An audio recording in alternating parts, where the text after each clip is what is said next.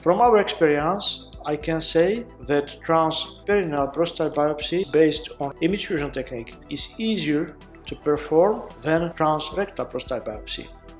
Transperineal approach can be used in local anesthesia in outpatient situation.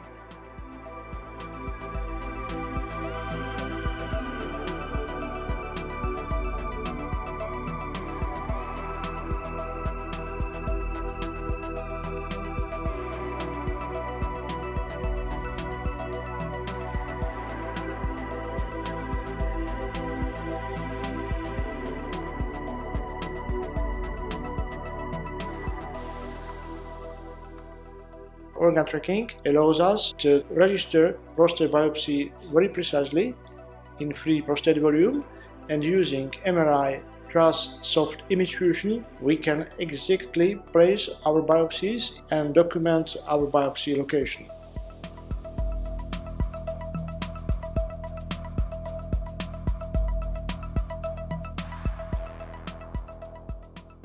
We did 120 patients using this technique. I can say up to now we have 0 post-biopsy infections.